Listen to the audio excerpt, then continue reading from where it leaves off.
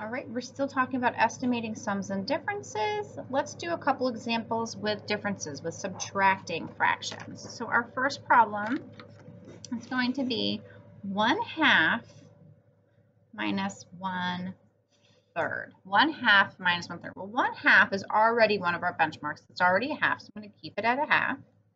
Now I'm going to think about 1/3. Is 1/3 closer to 1/2 or to 0? So here's my half line.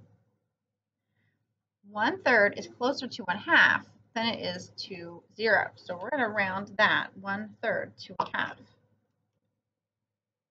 So now I can easily do this problem. 1/2 minus 1/2 equals 0. So 1/2 minus 1/3 is going to be about 0, close to 0, about 0. Let's try another example.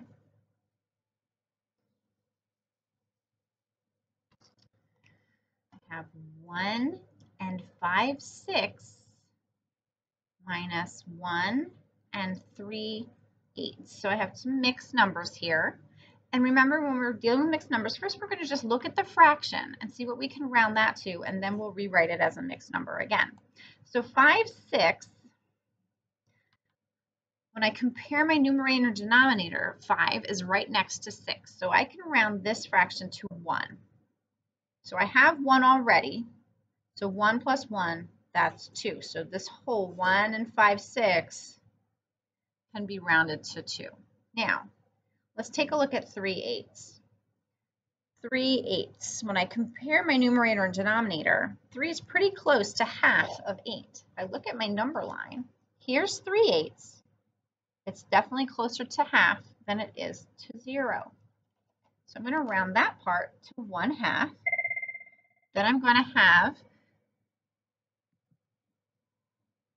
so 3/8, we can round that to our benchmark of 1/2. We have our 1 already, so 1 and a half plus 1/2, that is 1 and a half. So 1 and 3/8, we can round that to 1 and a half. Now my new problem, 2 minus 1 and a half. Okay, so 2 take away 1 and a half.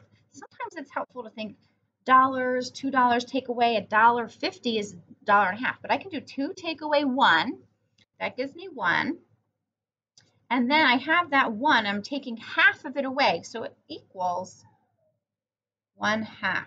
So 1 and 5/6 minus 1 and 3/8 is about 1/2.